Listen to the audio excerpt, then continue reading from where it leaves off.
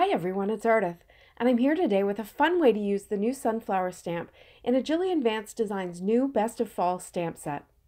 At first glance, this set seems like an elegant, serious set, and it is, but Jillian added a pair of sunglasses to the set, and that just opens up a whole new world of possibility.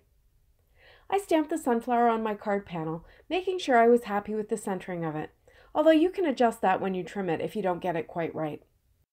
Then I stamped it again on a scrap piece of cardstock. I really only need the actual flower, so I didn't worry about the rest of it.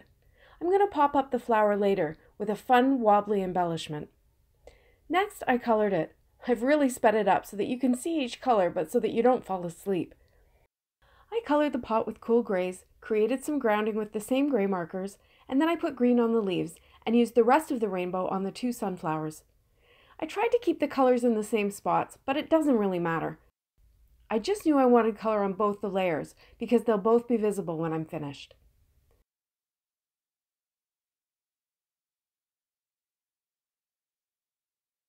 For the flower center, only the top flower needed to be colored, and I used the same cool grays to give some continuity to the design. I also didn't want it to be too dark because I wanted to stamp the sunglasses over top in dark black, and I wanted enough contrast so that you could clearly see the sunglasses.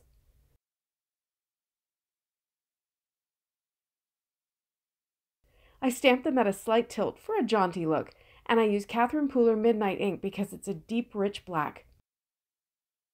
Then I cut the flower out with a circle die that was just slightly larger than the flower. I didn't want the stem showing at all because it shouldn't be part of the wobbly bit.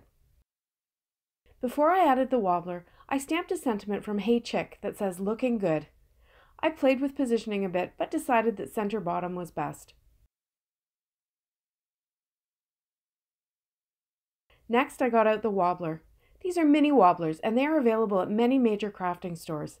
This size is perfect for smaller items like this flower. They are made of plastic and they have two sticky areas with a spring in between. The spring lies flat for mailing, but it pops up and allows the flower to wobble a bit, making this card really fun and interactive.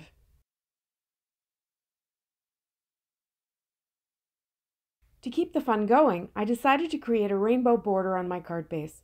I used the chisel tip of the same markers I used on the flower, and I just worked my way around the whole edge. This is a really easy thing to do.